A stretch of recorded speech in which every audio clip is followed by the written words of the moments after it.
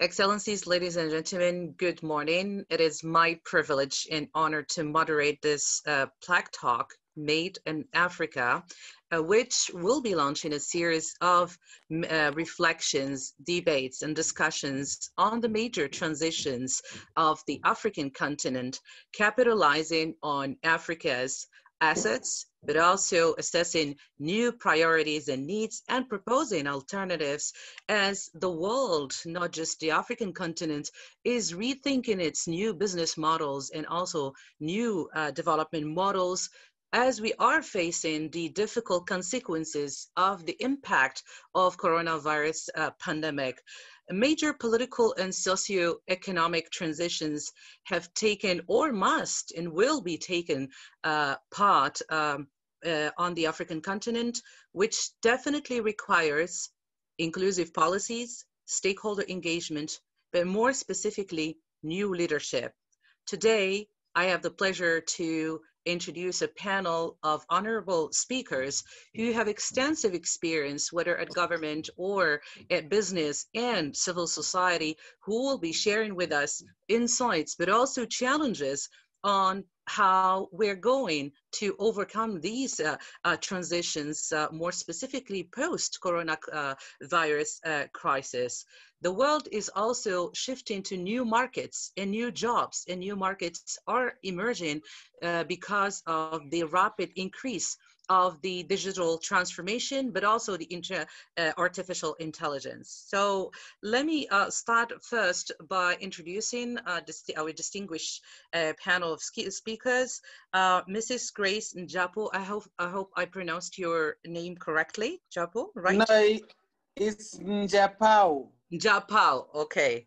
Thank you for correcting me. So, ma'am, you are from Zambia, and you are an accomplished entrepreneur who served as a member of Zambia Parliament from 2006 to 2009. You are a prominent national, you hold national leadership positions, including Deputy Minister of Home Affairs, and led significant initiatives to the betterment of your country. Welcome, ma'am, with us, but also you are an accomplished businesswoman holding notable high-level positions such as National Coordinator of Zambia-Morocco Friendship Association, and also member of Zambia Federation of Women in Business, and many more. Welcome, ma'am, with us. We're happy to have you among us today. I have also the privilege to introduce Dr. Edal Rebate from Niger, and Dr. Edal Rebate, his minister advisor to the President of the Republic of Niger and President of the party Mouvement Démocratique pour le Renouveau. And also he's an accomplished doctor who is very close to communities in Niger, and he has accomplished a lot, more specifically during coronavirus, assisting affected population in Niger. Welcome, sir, with us. Thank you very much. Also here with me, Mrs. Stella Bida from Belgium. Mrs. Stella Bida is an award-winning entrepreneur. She's international speaker, business consultant, and strategist, and best-selling author. Welcome with us. I have Mr. Abdou Diop from Morocco, and he is a managing partner of Mazar Audit and Conseil, which is an international audit and consulting firm. He has just been appointed recently by the board of directors of the Confederation, president of the brand new Africa Commission. Welcome, sir, with us. Soyez la bienvenue. Morning. Hi, everybody. Hi. I have also our keynote speaker, Honorable Dr. Obiageli Ezekwesili. Dr. Obi, welcome with us. And Dr. Obi is currently a senior economic advisor of the Africa Economic Development Policy Initiative. She was co-founder of Transparency International. She served as Federal Minister of Solid Minerals and later Federal Minister of Education during the second term of presidency. His Excellency, Mr. Olusegun Obasanjo. She was also Vice President of the World Bank Africa Division and also been involved in many international raising awareness campaign, including the famous campaign Bring Back Our Girls Home from Nigeria. And she has been nominated in 2018 for the Nobel Peace Prize for her work in transparency. Welcome, ma'am, with us. It's an honor to have you with us as a keynote speaker. Well, first of all, let me start my first question. I don't know if Dr. Obi is listening to us. Dr. Obi? Yes, I am listening to you. I can hear you. Welcome, ma'am. Dr. Obi, I would like to start with you. Of course, this time Africa is witnessing a lot of challenges, and there are transformations that are currently happening, more specifically after this crisis. You have been holding different positions, whether at government or at civil society. So you have both perspectives. If you can give us a global perspective, what are the major transitions that the African continent is undergoing today? What have you documented as top priorities? And how are we ensuring the inclusion of all different stakeholders to manage these transitions? You have the floor, ma'am.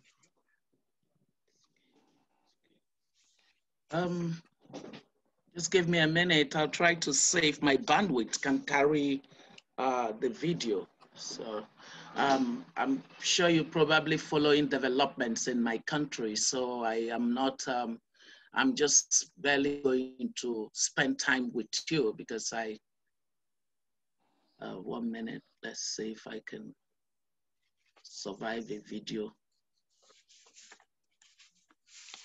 Networks are not that great. Can you see me? Can you? Yes, ma'am. We can see you. All right, excellent. Well, first, delighted. How are you? Yes, delighted to be. Very well, thanks. Lovely to meet all of you. Very distinguished Thank you, ma'am. people. Honored to have you. Yes. I will dive quickly into the thrust of the conversation. I love the fact that this conversation is to discuss the path toward more effective leadership on our continent and to position our continent in the way that it can actually be a continent no longer regarded as the laggard of all continents. We have won that toga for too long, and it is time that that ended. And so I have always said to the young Africans that Africa can claim the 21st century. It's in their hands. It's in the hands of the young, and it's in the hands of the women. These are the two groups on the continent that have been marginal to what has been created by the leaders of the continent since after colonialism came to an end, mostly in the 60s on our continent. And so I start off by sort of giving a context, and my context is that, you know, that for quite a number of years, starting from about the mid 2000, there was a turning of the corner in terms of Africa's economic growth. And then that led to Africa being set to be rising. And many of you heard the phrase Africa rising during that period. That period quickly began to come to an end as the global financial economic crisis took hold from about the 2009, and growth went from the annual average of at least 4 to 5%, 5.5% that it had recorded for about a decade and a half, thereabout. The growth began to nosedive and ended at below 3%. And so the growth of the continent, the economic growth reversed because the global economic crisis affected Africa. And the global economic crisis, countries have not fully, the global economy hadn't fully recovered from it at all. And then the health pandemic sets in. And so here we are with the challenge of an Africa that would need to recover many times over in order to even get itself back to where it was when the phrase Africa Rising was becoming popular. So what does this mean for our continent? What it means for our continent is that things are going to be even more difficult, except if we did the extraordinary, which is why conversations like this are important. Why is it that things will become even more difficult? The reason is that even at the time we grew at an average of 4 to 5% annually every year for a decade, we did not tackle enough of the poverty that Africa is defined with. So our growth was not leading to a rapid decline in the number of poor people, both in relative and as well as absolute terms. And so Africa at that time still had more than 40% of our citizens are living in extreme poverty. Before the health pandemic set in, my former institution would forecast that, the analysis showed that even by 2030, 2035, Africa would be the continent where 90% of extremely poor people will be located. So while the rest of the world would have forgotten about extreme poverty at that time, our continent would have the stock, the massive stock, and that 2 countries on our continent would be responsible for that. That Nigeria and DRC would have the largest population of poor people at a time that the whole world would have forgotten about extreme poverty. So this was the situation before the health pandemic. Now imagine what this health pandemic and the economic impact of it is doing to the continent. What this then says to us is that the conditions that led to us not growing sufficiently to tackle poverty before the health pandemic must not remain the same condition after the health pandemic, if we can get it behind us. In other words, if the health pandemic can be put behind us and we all enter what is called the new normal, the way that Africa has been governed to produce this massive stock of poverty many decades after our independence should not be the story going into the rest of the 21st century, which is why gathering people like those you have around this table today to have a conversation on the matter of leadership is absolutely important. So I go on to say that there are 5 principal manifestations of Africa's failures that we must not repeat. And I say already, I have talked about poverty, so I'm not going to say anything more about it. The second thing that I talk about that, is an indicator of our failure, the food insecurity and the impact that climate change would have and is already having on our continent, whether it is the certification of massive floods and all kinds of erosions that we see on the continent, the not being in a place to effectively respond to what climate change is doing to agriculture, production and productivity is an indication of failure of leadership that we cannot afford to take with us into the rest of the 21st century. The one on agriculture is particularly burdensome because, it bothers one, not only burdensome, but it bothers one because the FAO estimates that more than 65% of the world's remaining arable land is in Africa.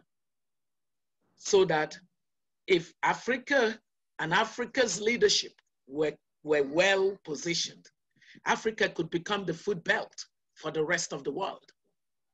But here we are suffering from food insecurity. We have the highest data in terms of stunted children because of malnutrition. That is totally unacceptable. Then I look at another issue, the third thing that shows failure, human development score for Africa. We are the continent with the lowest human development score. Most of our countries are at the bottom of the HDI, which is a program of the United Nations Development, of the UNDP program.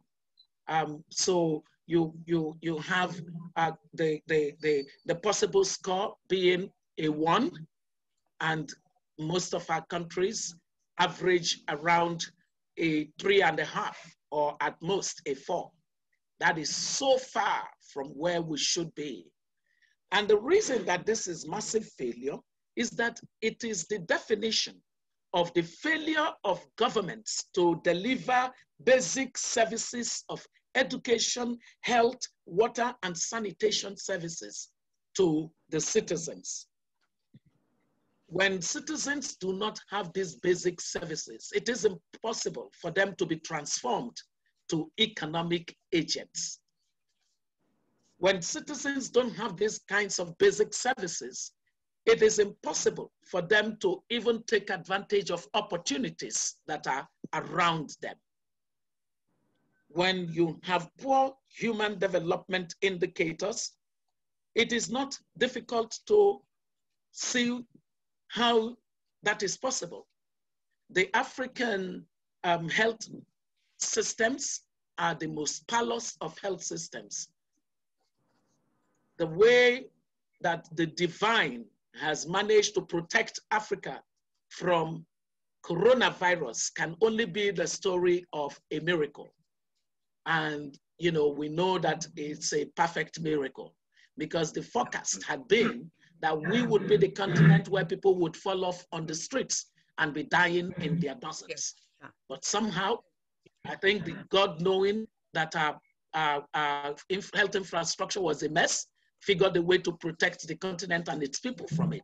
Yeah. So you can tell that education system and health system are in bad shape. I'm coming to an end. Yes. The fourth indicator is the energy poverty. You look at energy poverty, there is no economy that grew without energy and critical infrastructure. And then, of course, the fifth basis of the failure is the low productivity across the continent. Now, what are the solutions? Maybe Dr. Obi Baby, I can come back to you later because we're going to have a session on proposing alternatives and recommendations. So I'll come back to you. But you outlined important guidelines for actually our discussion by outlining some of the issues more specifically on the sectors where we failed, and actually that is a good transition to talk about new development models, as many African countries today are working towards developing in an inclusive way new development models ahead for the continent. Basically, there are models that we've been using before, but they have failed because they are not localized and they have not been, responding to the basic needs of the African people. And you mentioned something quite important is women and youth. And we know that the African continent constitutes more than 60% of its youth.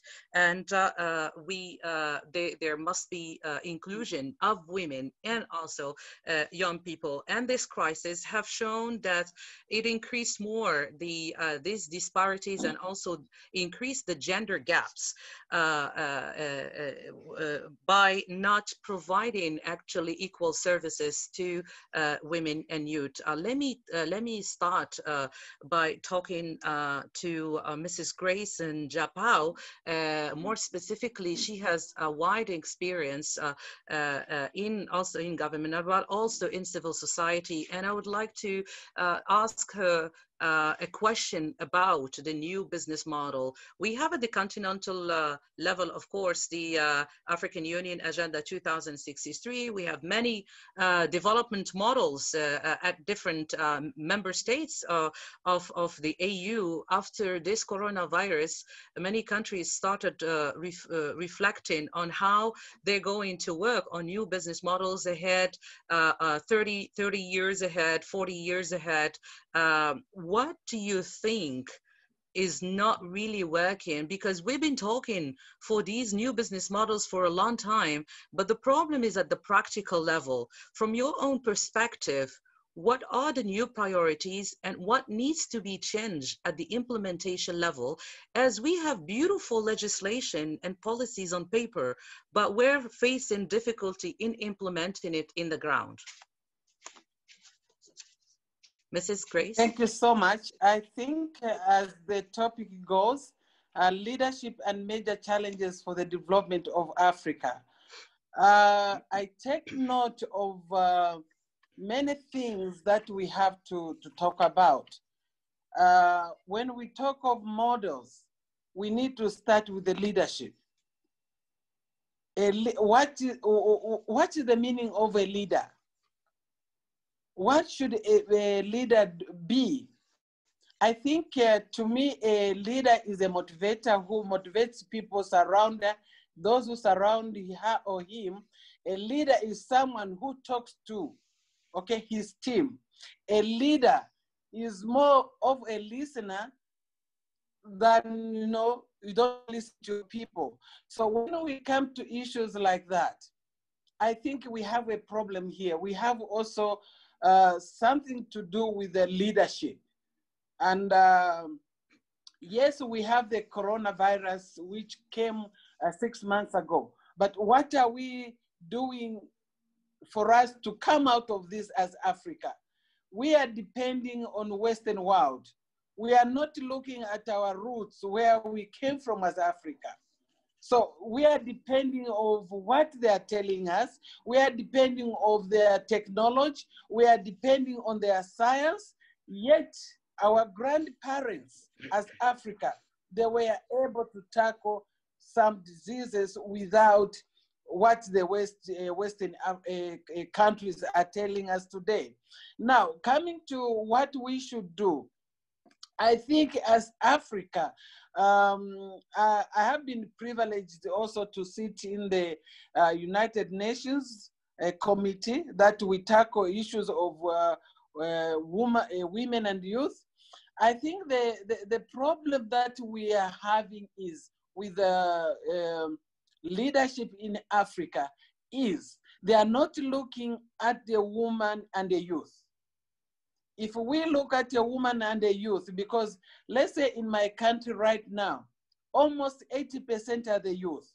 What are we doing for us as leaders to make sure that the youth are being sustainable? What is our role? Are we being a role model as leaders? No. So I had to put some notes concerning the question that I was sent to. I was saying leadership, it has about 10 faces. You know, you have to be, saving is a leader, empathy,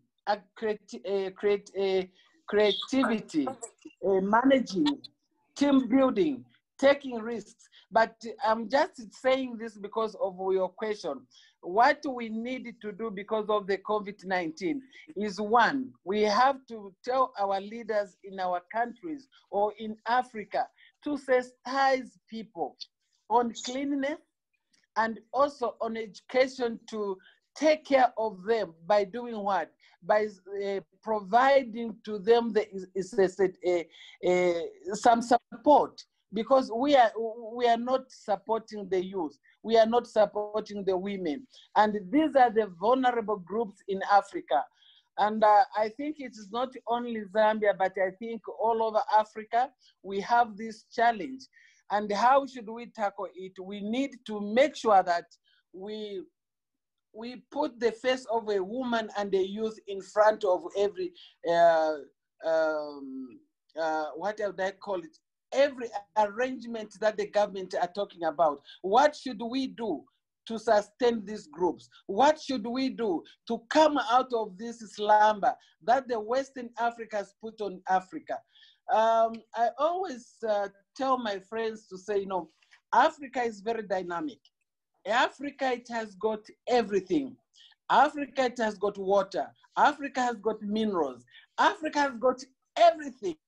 And actually, when, let's say, 2030 above, Africa can even sustain the whole world, because God has given us a lot of things. But we are failing because our leaders and ourselves, we are not focusing on the things that can help the youth and the woman. Yeah, Mrs. Grace, you outlined the importance of including both young people and women.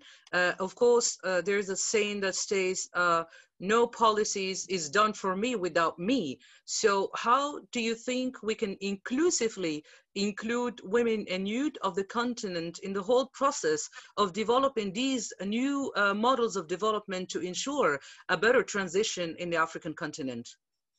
We need to include them in the governance. The youth and the women, they have to be in the authority. Because right now, most people who are in authority are the outdated politicians or leaders. We are leaving the youth. We are leaving the woman out there. And now, today, the youth are the most educated people who actually advance in thinking, advance in capacity. It's a group of intelligent young people, young men and women, but we have left them aside. We want to click to oppositions that we cannot function because our mindset is now outdated. We are leaving the youth. So the most important that we have to do is we have to include the youth in the governance system. Yeah, thank you, Mrs. Grace. I'll come back to you. I think it's also a good transition to talk about this new leadership. We've been talking about we need new blood, we need new leadership. Yes. So we need to understand what are the characteristics of this new leadership. And there's also a statement that says that in the face of developing these models of development, and also in the transition even before coronavirus, many countries have spent a lot of time building infrastructure, but they forgot to build the humans.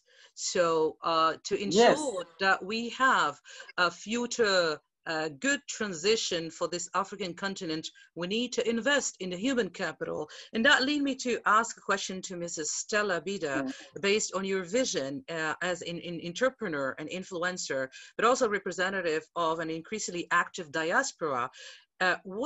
How can you describe for us these portraits of this new African leadership? And also I want to focus also on the term of entrepreneur, because these times we're talking a lot about entrepreneurship, and entrepreneurship in its large term is not just an entrepreneurship focusing on just business. You can be entrepreneur in civil society, in politics, and also in business. You have the floor, ma'am. Thank you very much. It's a great opportunity to be able to share about this type of vision. I really see the new African leadership in two main dimensions. Key. The first one is saying that we will have in that vision leaders who lead very powerfully, yet from a space of openness and vulnerability. And what I mean by openness is that we have leaders who allow themselves to be deeply connected to the people that they lead. And with vulnerability, it means that we have leaders who dare to share their stories at a level where they say to people, look, the challenges you are going through now, I've been exactly through the same challenges. And by doing X, Y, and Z, this is what I've done to be where I am today. And these two values of openness and vulnerability are actually key to build trust. And trust is there as a key foundation so that everybody, all the stakeholders from the African continent, look into one single direction. That's the first point. The second point is to say, well, you know what? Leadership is actually accessible to every single person, not only the people in the cities, but also the people in the villages. But unfortunately today, we can see that many people don't feel empowered to use their leadership abilities. Some people feel scared. Some people don't feel allowed to express it for diverse reasons that we can discuss. And this is where the leaders of today play a fundamental role, because by sharing their stories, they will be able to help these people to get rid of their misbeliefs, misconceptions, and doubts around the leadership in Africa, and they will be able to express their own. That's really the second dimension. And everything that I'm sharing with you today, it's not taken from a book. It's really taken from practical experience, from leading people, from seeing the people that I've led lead their communities and get at their turn results, phenomenal results in their own communities. And when they come back to me, they tell me, Stella, I never thought that I could be a leader. And I answered to them, well, I never thought that I could be a leader either. It is by listening to the stories of powerful leaders who dared to be vulnerable and open, who told me, Stella, sit down and let me tell you the back office of actually being a leader and being successful. That's how today I'm able to inspire others. And what I mean by that is the new African leadership is a leadership of transmission. It's the transmission chain between the leaders of today and the people who are not even thinking about leadership, you know, and who don't know yet that they are the leaders of tomorrow. And the advantage of this approach is that we don't have people anymore who are standing there waiting for others to do something for them. Everyone participates. Mrs. Stella, do you mean that we need a new mindset and we need new approaches of empowering and coaching new leaders? Because as we may noticed in the ground during the confinement, many have started discovering their leadership capabilities. So in your opinion, how are we going to unlock the potential of these leaders? Because every time we say, more specifically on young people, they are the leaders of tomorrow, but they're the leaders of today. They will be the future decision makers. Yes. What are you? What can you tell us about this? I love your question, because it brings us to be very practical about things and not just talk about things. I'm going to be very practical. And being practical is really sending this invitation to the ones who are listening to this and who believe in this vision. I am doing today exactly what I talked about. I am having conversation with very powerful leaders in Africa, from politics, business, international institutions, where they're opening up with vulnerability and sharing their own stories. We all know the power of stories already in our African cultures. And this is the way that I'm already seeing results of people saying, wow, he is at this level. I did not believe that he would have gone through exactly the same challenges I see today. So really sharing the stories, and this is my invitation to anybody who is a powerful leader within Africa. Share your story. Be open, vulnerable, yet very powerful, and reconnect that level of trust so that people can envision themselves as the leaders of tomorrow. So this is really a practical invitation. And this is something which is going on. Thank you. That leads me to ask a question to Mr. Abdou Diop, because you've been witnessing many generations of business leaders who are actually implementing different economic models to promote growth in Africa, but also you've been seeing, you know, how they have tried to survive this pandemic, and that this requires new thinking, new mindset, new business models. Do you think that the actual capacity that we have of a generation of business leaders is enough to manage the transitions that we're hoping for, more specifically adapting to the new priorities and needs post-coronavirus? Thank you very much, Karima, and thank you everybody for this invitation in this amazing roundtable. Very interesting and amazing things I'm hearing since an hour. And to answer your question, I agree with Stella. I think that as business leaders, we need really to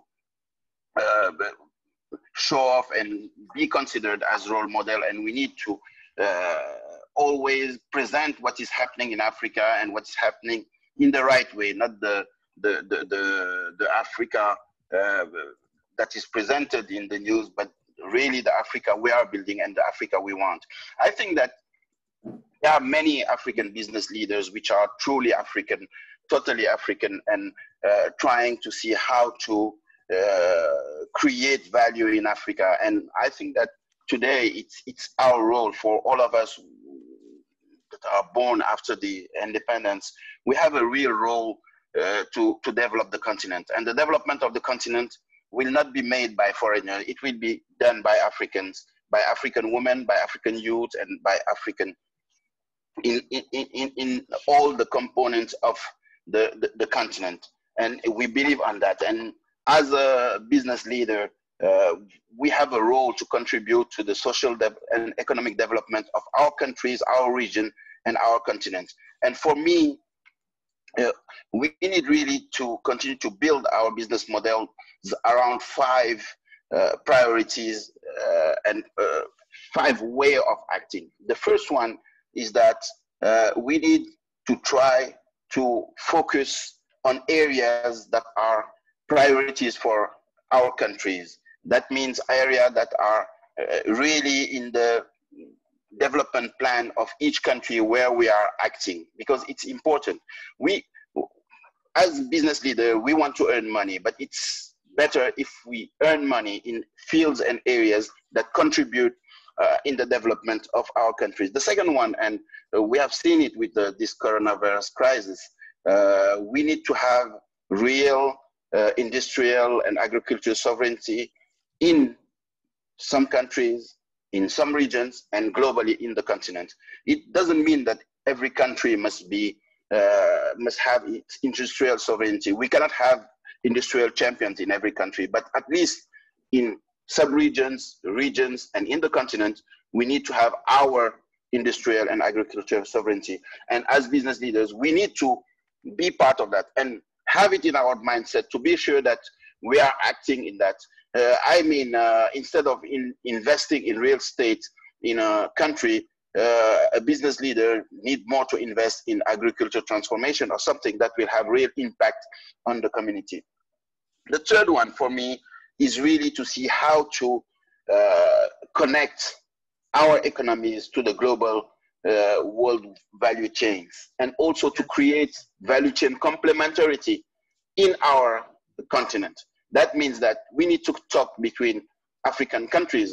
Today, for instance, Morocco is working a lot in the car industry, but Morocco needs to talk to Nigeria, to Ghana, to Cote d'Ivoire, to Guinea, which are good, big producer of bauxite or EVA, which are the main raw material for aluminum for car industry, and also raw material. EVA is the raw material for tire industry. So we can build complementary value chain to connect to the global value chain, and what I call made with Africa, because made in Africa is important. All the action to have industrial agriculture sovereignty, but we need also to build the made with Africa at the global value chain. That means that each component of the global economies must have a part made with Africa. The fourth point. I think Mrs. Diop, what you have said is quite interesting. That leads me to question one thing important.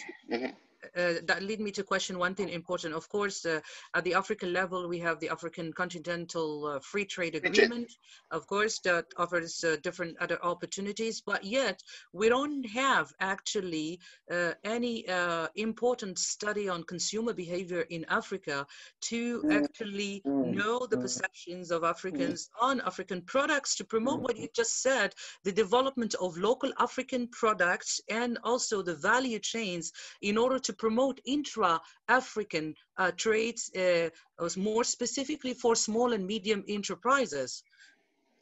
No, I think that until before the coronavirus crisis, I agree with you, it was a real issue to promote the Made in Africa, because there is a consumption bias in Africa, because people prefer, nowadays you have even the big designers worldwide which are working with African design. But until before that, our women and men were not ready to pay the price for African design, but they were ready to pay the price for everything that is designed by European. But today, as it's promoted even by big international designers, we are ready to do it. And I think that during the coronavirus crisis, there have been a real awareness of the need to trade between African countries. When some African countries were in lack of some medicines, they were obliged to connect to other African countries to have that medicine, because Europe was closed, Asia was closed. It was the same for the food and all the agricultural goods. So I think there is a change of mindset that is beginning, but we need, if we want really to change that mindset, to have products that are made in Africa with African which covers African needs, but with the international standards of quality. And that's where business community can be important. If you don't propose products and local contact to people, they won't be used to eat made in Africa or buy made in Africa. Yeah, so we have a responsibility as business community to really contribute to this change of mindset by investing in African industries and promoting African business. Thank you so much. I'll get back to you as we're going to have the other part of the talk to key recommendations. And I would like to thank the participants with us here who are sending questions, but also interesting comments here on the chat. And I will be asking a few questions to design to certain speakers later. Let me go to my last panelist for this talk, which is Minister Adal Roubaid. Monsieur Adal Roubaid, vous êtes bien sûr ministre conseiller auprès du président de la République du Niger, et vous êtes aussi président d'un mouvement démocratique pour le renouveau. Donc, et vous êtes docteur, donc vous avez passé un très bon moment avec les communautés, et surtout on vous a suivi durant le coronavirus, donc vous avez fait beaucoup d'actions pour les communautés affectées par le coronavirus. Ma question est la suivante. Quel est, d'après vous et d'après votre expérience, le rôle des hommes et aussi des femmes politiques pour même permettre à ce nouveau leadership dont on a parlé tout à l'heure d'engager durablement les grandes transitions que doit aborder ce continent? Je vous remercie. J'ai écouté attentivement les interventions qui m'ont précédé. Et je dois dire que le plus difficile est fait. Je constate qu'il y a une prise de conscience des Africains en général et de la femme africaine. Et cela signifie que nous sommes véritablement sur la bonne voie. Et, je veux pratiquement rebondir sur les précédentes dames qui ont parlé. Je confirme que la place de la femme et de la jeunesse africaine est extrêmement importante pour que ce siècle que nous pensons être le nôtre soit véritablement un siècle africain. Et pour répondre d'abord à votre question, il est clair que cette situation, cette pandémie a révélé les faiblesses et les forces de l'Afrique. Les faiblesses, d'abord, pour rebondir sur ce que mon ami et mon frère avaient dit plus tôt, nous avons constaté qu'il faut impérativement une autosuffisance alimentaire. Nous avons constaté la montée en flèche de tous les besoins alimentaires de l'Afrique, alors qu'en même temps, comme l'a dit une panéliste, nous avons les terres arables les plus importantes de la planète. Nous pouvons être les greniers du monde et ça, c'est très important à notifier. Je vais encore revenir sur la nécessité du nouveau leadership africain. Je suis très optimiste parce que je constate que les différents panélistes ont touché du doigt tout ce qui m'est extrêmement important et je croyais être isolé. Et je me rends compte que de la Zambie jusqu'au Maroc, là où tous ces intervenants viennent, nous avons la même conception. Nous avons le sentiment de l'urgence de faire de ce continent la locomotive du monde. Et c'est tout à fait possible. Nous avons ce que d'autres n'ont pas. Nous avons la jeunesse, nous avons les ressources et manifestement aussi une formidable prise de conscience. Cette prise de conscience pour intervenir dans le domaine où je suis maintenant doit être politique également. Le leadership est d'abord économique, mais nous savons tous une volonté économique, une volonté humanitaire qui n'est pas liftée ou qui n'est pas aidée par la volonté politique est vouée à l'échec parce que les infrastructures ne seront pas faites comme il se doit, puisque c'est toujours et essentiellement politique. Nous sommes conscients du rôle géostratégique que va jouer le continent africain et il ne pourra pas le faire si de nouveaux leaders ne sont pas aux commandes et des leaders qui sont conscients du potentiel de l'Afrique et qui, justement, pour parler du colonialisme, se sont débarrassés totalement de tout complexe, qui savent que c'est possible que l'Afrique soit ce continent vers lequel le peuple du monde vont se diriger pour avoir du travail et non pas constater le départ de nos cerveaux vers les autres continents. Donc vraiment, les grandes transitions africaines, elles seront certainement économiques, elles doivent également être au niveau de l'éducation et qui dit éducation dit jeunesse, dit éducation dit formation. Et la femme, à mon humble avis, et j'en ai la profonde conviction, sera la clé du développement de l'Afrique de demain. Et demain, c'est pratiquement aujourd'hui. Je voudrais poser une question, surtout pendant cette pandémie, on a constaté le rôle important, bien sûr, des jeunes et des femmes, mais aussi l'homme et la femme politique dans la gestion, non seulement dans la gestion ou la communication autour de la situation de crise, mais aussi dans la prise de décision durant les états d'urgence, soit au niveau législatif ou politique. D'après vous, comment peut-on renforcer le leadership politique, surtout des femmes et des jeunes? Je pense d'abord que le leadership commence par un sentiment de responsabilité. La femme doit savoir qu'elle est responsable du destin de l'Afrique, tout comme la jeunesse africaine. Donc, nous, notre rôle en tant que décideurs politiques, c'est justement cette concertation permanente, cette dialectique entre la jeunesse et ceux qui dirigent pour que la jeunesse comprenne qu'en fait, rien ne se fera sans elle. Et je rebondis tout à l'heure sur quelque chose qui est très important en Afrique. Nous avons, il faut se dire souvent la vérité, nous avons besoin de discipline, une ouverture d'esprit, mais aussi une clarté dans les objectifs qu'il faut définir pour l'Afrique de demain. Le peuple et la jeunesse en général vont suivre lorsque les objectifs sont clairs et bien définis. Autrement, nous allons simplement parler et sans avancer.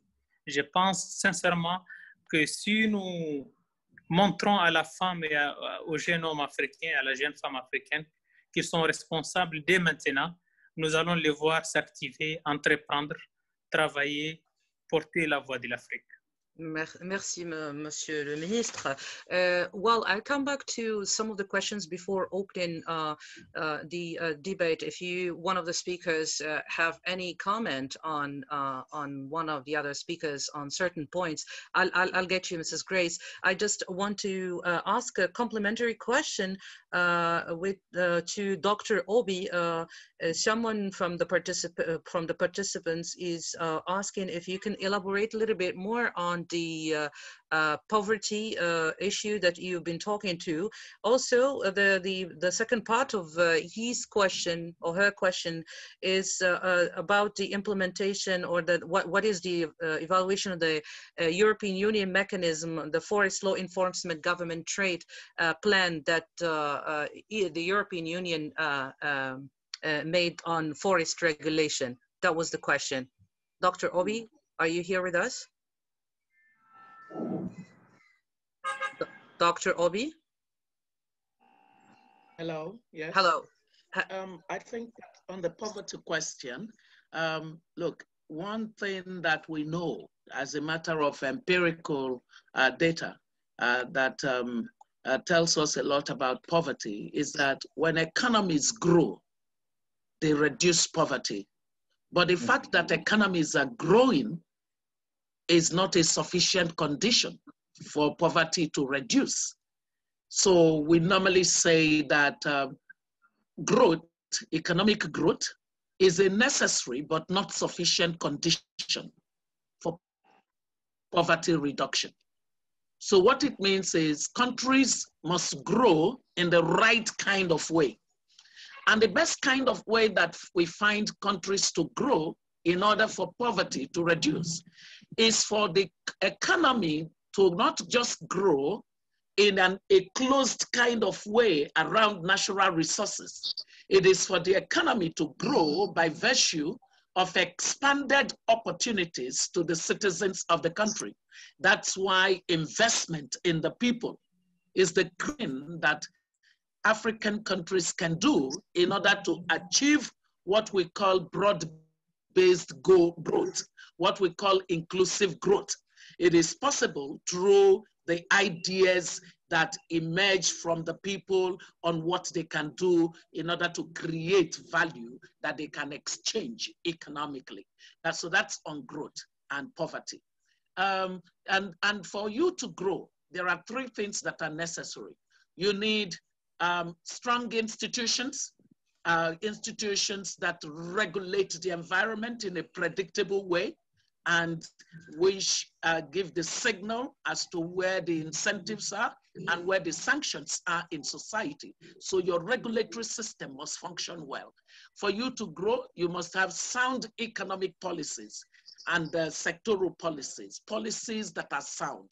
Don't go and do silly policies just because you think they would work. No, research your policies well. Use evidence-based approach to get the right policies for your economy. We know, for example, that economies where the government puts itself at the place of enabler, they grow better, as against economies where the government throws itself in the midst of all the sectors and pretends it knows what to do. No, they don't grow well. What it does is that it offers opportunity for corruption to the few people who are in government. Allow the private sector to drive the economy. We cannot have made in Africa by having governments that want to pretend to be the makers of Africa. The people of Africa, their business acumen, their capacity to generate combinations and collaborations and a partner with the rest of the world would enable growth through a private sector. So so I've said now, sound economic policies and sectoral policies, as well as structural policies. I've also said strong institutions and regulatory systems. And the final thing is the right priorities of investment. You can't have your citizens not having maternal health care or infant health care, and you take the little budget to go and build a national stadium or to go and build a castle for your president. That's a misallocation of scarce resources. You have to choose your priority, right? Yeah. Invest in the public goods that your poor need. And then the final thing is that, you know, on poverty reduction, we have seen that as technology became the greatest and the first revolution that Africa participated in, that technology is an important game changer for our continent. Yeah. If the African woman does not have any asset, she has a smartphone, she has the best asset that can connect her to opportunities. Mm-hmm. Yeah, Dr. Obi, sticking to recommendation, if you can give us your top 2 to 3 recommendations, what would you say? I would say that we need to fix politics on our continent. We must fix politics. Politics undermines everything. It is politics that undermines governance, undermines economy, undermines families, undermines communities, undermines the individual citizens. Our politics is awful because our political culture is awful. We have a political culture that allows political leaders to subordinate the interest of the common to their own personal interests. We can't go far with that kind of political culture. So fix politics. And guess who will fix politics? It's not the politicians. They don't have an incentive to do so. In fact, they have a disincentive for doing so. So what we must do is to recognize that in the triangle of democracy, the citizens are the ones that can fix politics, because the triangle of democracy is citizens who are the electorate, politicians who are the political class, and the regulatory institutions that regulate the relationship. Yeah. Yeah. Now, these two, the regulator and the supply side, cannot fix politics. The citizens must rise up and know that politics is defined as government of the people, by the people, and for the people. And it is time to stop feeling disempowered. Yes, I think that thank you so much. I think learned helplessness. Mm-hmm.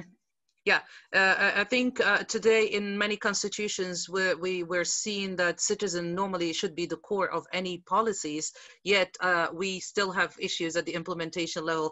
Thank you for this recommendation. I'll go to Mrs. Grace. I think first she had a comment, and then I kindly ask her to give us her key recommendations. I think what I wanted to say is that first of all, as Africans, we need to change our mindsets. Why am I saying so? Our mindset moves like a fly. We need to change how we think. We must have priorities. What are those priorities? One,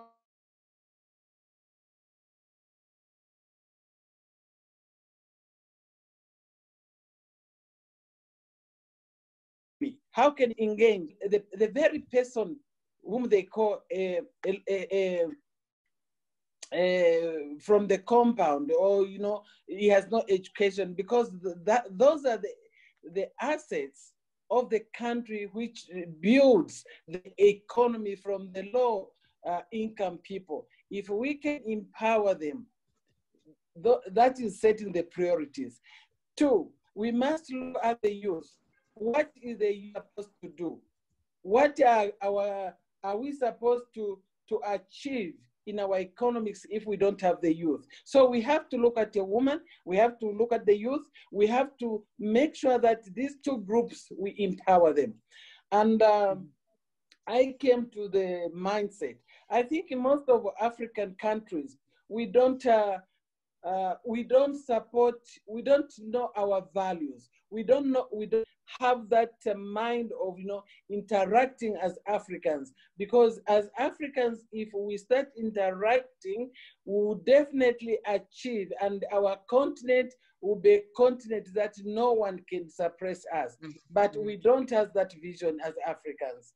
Now, coming to the recommendation, I think what we need to do as Made in Africa, as one of my brothers, one of the participants said, we need to change the business models. We need to be interacting. We need to talk to each other. What does Nigeria do? What is the best that Zambia can learn from Nigeria? What is the best that Nigeria can learn from Cameroon? What is the best that Cameroon can learn from Kenya? So we don't have that connection. We are disconnecting ourselves because we say, I come from this country and I cannot connect with others. We need to change that, because Africa can only improve, or Africa can only come up with the new strategies if we can work as one. Yeah. So that is number 2. Number 3, I think we need to have industries. Most economies collapsing because we are doing just buying and selling. We don't have industries. Industry that can employ a youth. Industry that can employ a disabled person. Industry that can employ a woman. Industries, because when we don't have industries, like Zambia is a landlocked or landlicked country, and if we don't have industries to empower our people, you find our economy goes down. Then also we need to look at our constitutions, because the constitution is a key to development. If the constitution is not well set, everything that we are talking here, whether economic or whether good governance, or it won't work, because that is the basis of good governance. So we need to look at that. Now, coming to things like, okay, let's say I'm wearing this clothes. Let somebody from Kenya say, that dress you are wearing is good. How can I get it? How can I buy it from you? So we need to have the leakages. We need to do the networking. So as Africans, I think we need to network. We need to see to set the priorities, and we need also to change our mindset towards each other as Africans. Thank you so much. We're still talking now about fixing politics, and I would like to turn to Minister Adal. Many of the recommendations said we need to fix politics. What's your take on what is your recommendations? You are in the heart of politics. Non, je suis d'accord que la manière de faire la politique actuellement en Afrique n'est pas très saine, et qu'il y a beaucoup de choses à arranger dans la conception de la politique elle-même, qui normalement est au service du peuple, mais malheureusement, bien d'hommes politiques ont fait en sorte que le pays soit au service de leurs propres intérêts.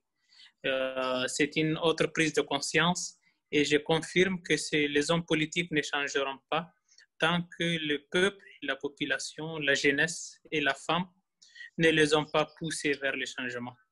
Donc, pour faire une ou deux recommandations, je dirais que l'intégration africaine, parce que c'est quoi le problème? Il est impératif que nous ayons une seule voix en Afrique. Autrement, des géants comme la Chine vont se retrouver en train de discuter avec un petit pays comme le Burundi. Et vous savez bien qu'à la fin de la discussion, Burundi ne pourra pas avoir ce qu'il veut. Et donc, il est impératif d'accélérer cette union africaine qui doit être une union des peuples africains pour les intérêts de l'Afrique. Et ça prendra du temps, mais je pense que je suis assez optimiste, nous sommes sur la bonne voie parce qu'il y a une prise de conscience quasi générale en Afrique, et on doit peut-être remercier la capacité de communication actuelle qui font que les opinions s'expriment. Et donc, je reste optimiste et je pense qu'il faut accélérer cette intégration africaine du peuple. Merci. Merci beaucoup. Now transiting from fixing politics to fixing business. Let me turn to Mrs. Stella. What's your recommendation? More specifically focusing on new business models that we need to take into consideration in this transition. Thank you. I know we talk a lot about the new, and since you bridged with business, one of the most fundamental aspects of business is looking back on what has been done. So I would go for one single recommendation, is to take the time to leverage on the existing leadership stories that we know, because we've already worked so much, but I have the feeling that every time we're always starting back over and over again. So why don't we look back and just look at the lessons learned, and we will gain so much time. That's really my belief. Yeah, thank you. Mr. Diop? Thank you. I think I will go in the same path. It's important really to showcase stories and successful stories, because they are African doers and African builders, and our businessmen need to be African doers and African builders. We need to really contribute to building the Africa we want, as I say, and contribute to building the Africa we want means made in Africa, made with Africa. When we talk to international community, it's important to really industrialize our continent, and also very important, made by Africans, because we need to have our youth be employed. We need to have exclusive growth. So it's made in Africa, made with Africa, and made by Africans. Thank you so much. I think these are really wonderful recommendations that could actually be more developed more at a strategic and also at operational level to move on with this transition. And I think taken from what you all said, it is very important to change the mindset. This is something very, very important. Maybe we have probably different time frames, political time frames and transitions time frame. Transition takes a lot of time. And of course, changing minds and behavior takes a lot of time. And one of the lessons learned actually at the operational level is that when we develop policies, we don't take enough time to accompany these policies with awareness raising campaigns so that people would know their rights and duties in the process. And as Dr. Adal said, politicians will not change if citizens, including men and women and youth, will not push them to change. So it's a shared responsibility, and that also requires a mindset. Also, we talked about the importance of investing in people. We invested enough in buildings. We need now to empower people and invest in people so that they can stay in Africa, build Africa with Africans, for Africans. So one of the failures that we consider is that we've been taking examples of models from foreign countries, implemented it in the African continent without contextualizing it to meet the priority needs of local people. So actually international benchmarking is important, but that requires contextualizing those experiences to fit with the needs and priorities of local people. You talked about also the portrait of who is the leader of today, will not say the leader of tomorrow. And there are two important qualities, which is, of course, openness and vulnerability. Today, we're working more to lead people to be more resilient, more specifically in crisis time. And many countries now are thinking ahead of how are we including crisis management as an approach, as a cross-cutting in policies and programs, and also in our way of doing business.